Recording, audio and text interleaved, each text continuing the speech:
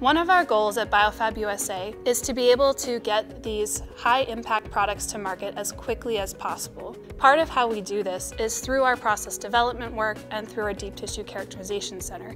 The goal of the process development group is to optimize our cell, tissue, and organ developers' processes and products so that they can achieve scalable, consistent, and cost-effective manufacturing.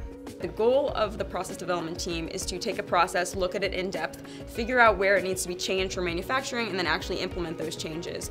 And so a lot of that is similar to traditional manufacturing, where you want to be optimizing the amount of output for a certain input, or you want to be minimizing cost, or minimizing expenditure of resources.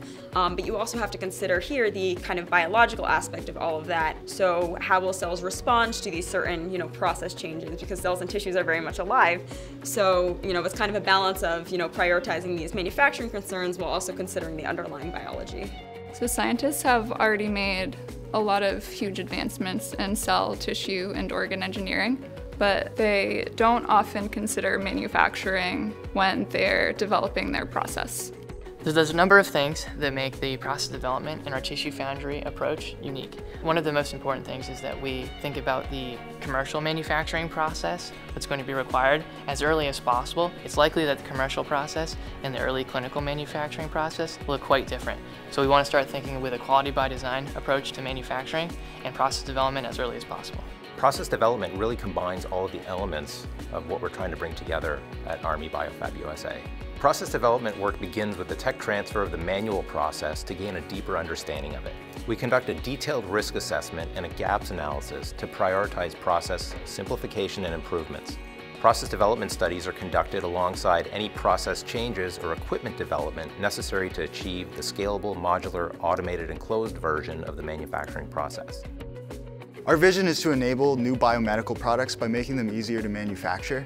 We can achieve this with high-density cell culture, using cutting-edge bioprocessing and analytical technology to make the manufacturing of cells scalable, consistent, and cost-effective. So some of the process optimization that we've been working on is to integrate inline sensing into these processes to have non-destructive, non-invasive real-time metrics. And some of these examples of metrics that we've collected are real-time confluence and looking at different metabolites in our media to determine optimal media exchange rates. An important feature of our tissue foundry is using non-destructive technologies to quality control our bioprocesses. Our goal is to fully integrate this technology into our process to enable real-time collection of information.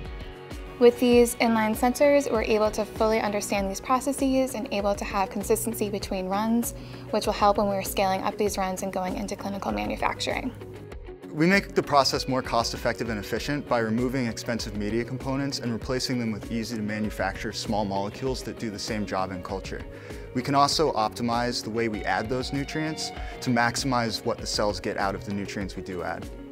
A lot of times you hear from the industry that these new therapeutics or cell therapies just aren't making it into patients.